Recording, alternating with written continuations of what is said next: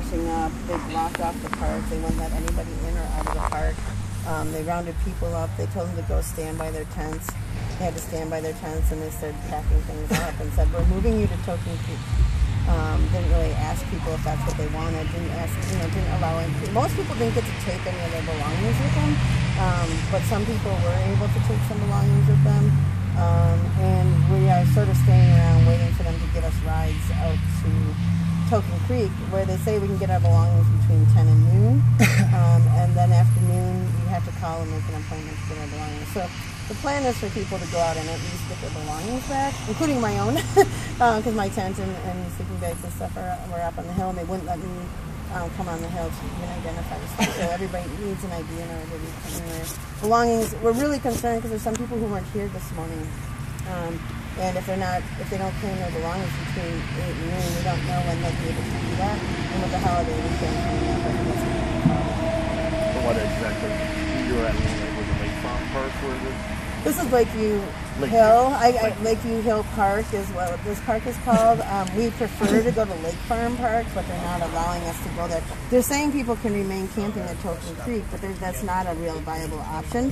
And today, I think they rescinded their offer of transportation. So they're dropping us off way up by the truck stop on 51, and they're just leaving people there. And they would only give us transportation during the weekdays anyway. So for 4 days, people will be trapped out there without water, without showers, without maybe without access to belongings if they don't airdrop. They're going to drop a rope from a helicopter, it's not a real offer, and then let them slide down. But they're going to grease the rope. It's Soggin's one-way bus ticket out of town without I guess getting our belongings a ride out there as well. But it's very frustrating for the people. So they had waste management. It's not that they're being pushed I saw around. them. I was looking. I thought they were doing it. They're being pushed around. I mean, I think people knew that what they were doing is illegal. The sign says no legal place to go. Everybody knows there's no legal place to go. So that's not what people are upset about. What they're upset about is the way they've gotten treated. Human Services personnel came down the hill, met individually with people, said that they were going to try to help them. And then they're the ones that come and are telling us to get out of the park at the same time.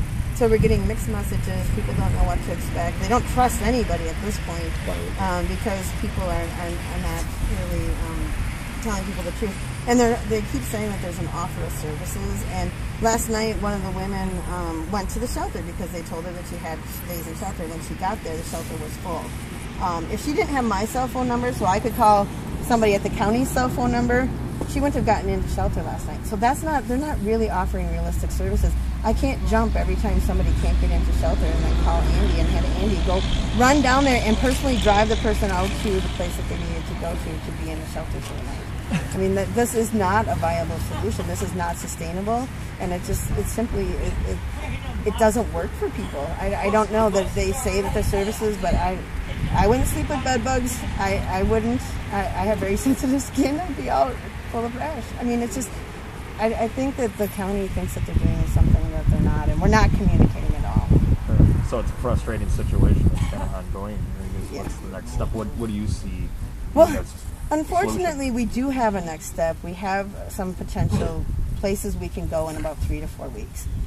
We haven't had time to work on that because we've been so busy dealing with the county's crap that we haven't been able to work on figuring out how a lease would work and making sure that we're properly zoned and all that kind of stuff. But we do think we have a place to go. We just need like 3 weeks to settle down somewhere and work on that instead of working on getting chased around by real serious. Like I think my income is now in jeopardy because situation. I was supposed to be in Social Security Security at a certain time today, and I couldn't work make it. something out. Instead, And I've been stranded on campsites for a week or longer now without even being able to leave.